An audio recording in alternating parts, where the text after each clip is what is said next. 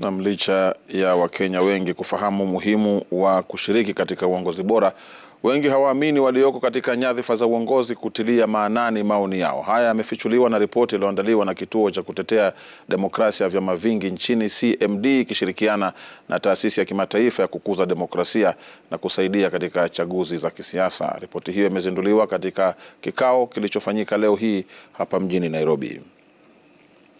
Kenyans are aware about their rights in counties across the country, and that is a good thing that as devolution, therefore, we have been able to reach to all local levels so that Kenyans then can participate qualitatively in their government, whether it's developing budgets or informing the local and national government about their rights. This has been done.